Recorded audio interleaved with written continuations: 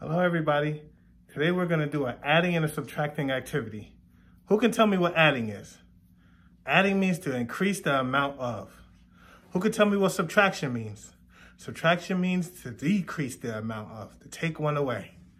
So let's use this activity. Let's use our bears for this activity. How many bears do I have in total? 1, 2, 3, 4, 5, 6, 7, 8.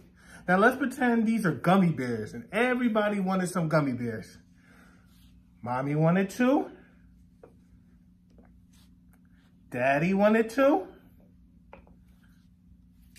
And brother wanted 2. How many gummy bears are you left with? 1, 2. How many did you start with? Let's count the total amount. How many did you start with? 1, 2, 3, 4, 5, 6, 7, 8. You started with 8, but you subtracted 2 for brother, for mommy, and for daddy.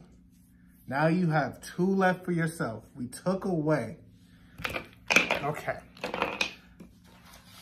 Now I want everybody to get a get a plate and a fork. And let's set the table. Let's see who's coming to dinner. Let's see who's coming to dinner. We need a plate for you. We need a plate for mommy, for daddy, for brother, and for sister. How many plates do we have in total? 1, 2, 3, 4, 5. Now, what if mommy and daddy didn't want to eat? They weren't hungry. We will have to take away their plates. So we're subtracting. We're taking away 2. Take away 1 plate. Take away 2 plates. How many plates are you left with? 1, 2, 3. What if brother didn't want to eat either? We will have to take away his plate. We're subtracting. Take away another plate. Who's eating dinner today? Just you and brother.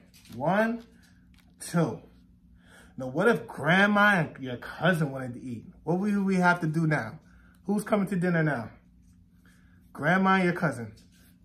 We will have to add 2 plates. Grandma's plate and your cousin's plate. Now, who's coming to dinner now? Grandma, your cousin, you, and your brother. How many is that in total? 4 people are coming to dinner. Now it's your turn. I want you to go around the house and practice your adding, subtracting. Pick any items that you could find and do the activity. Thank you.